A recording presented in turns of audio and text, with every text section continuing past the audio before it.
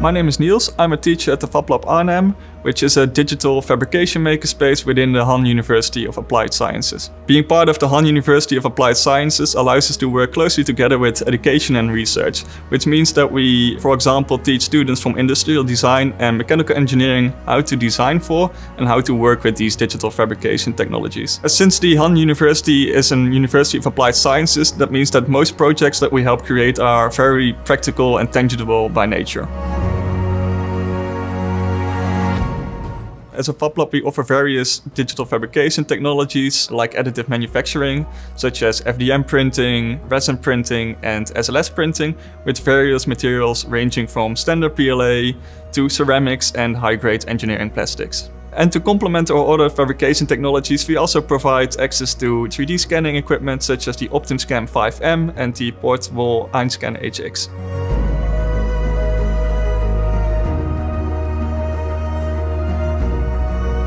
We choose Shining 3D equipment because as a FabLab we have a very diversified user base, ranging from students to researchers and artists, and they all have very different needs. Using the equipment from Shining 3D allows us to fulfill all these needs, because for example we can use the OptimScan 5M for very detailed small objects and profit from the portability of the Einscan HX to scan large objects at location.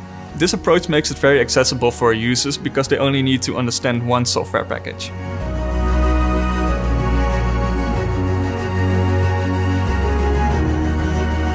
The best way to help other people create things is to create our own things as well. And we do this by sometimes taking on external assignments, like one assignment by Musée Lalique. The Musée Lalique focuses on glass art by famous artist René Lalique from the late 19th century.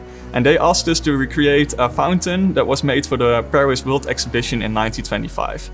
This was a 40-meter high fountain featuring 128 statues from Greek mythology. However, these statues are now sought after rare objects that are hard to get. So we were asked to help them recreate this fountain at scale.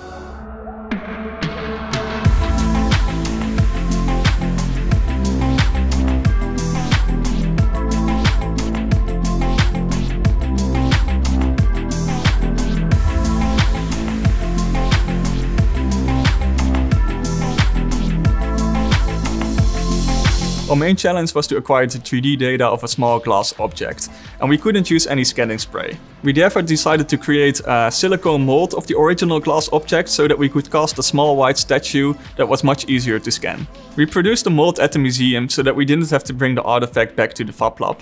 The casted part is an almost perfect replica of the original that we could then use to acquire the 3D data. We chose the OptimScan 5M so that we could capture as much detail as possible so that our reconstruction came closer to how the artist originally envisioned his creation. This scanner was the best choice because our casting was only 11 centimeters in height, so all the details were very small.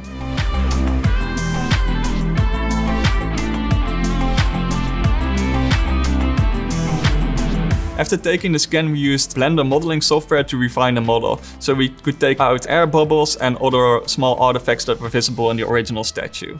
Using the sculpting tools from Blender allowed us to refine the statue so that when we scaled it up, it would still look as good as the original.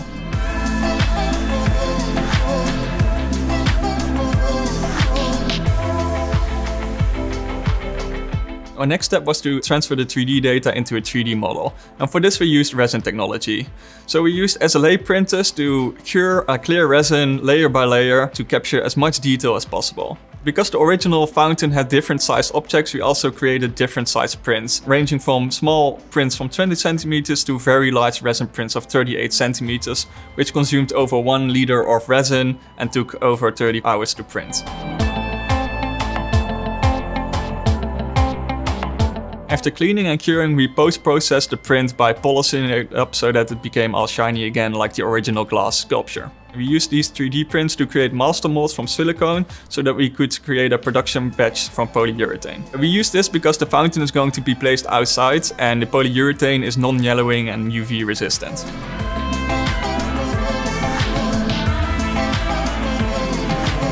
The beauty of the scan, design and print workflow is that we can manipulate the data after scanning, make a test print, iterate over this and make sure that our final version is perfect without having to invest in very expensive traditional tooling.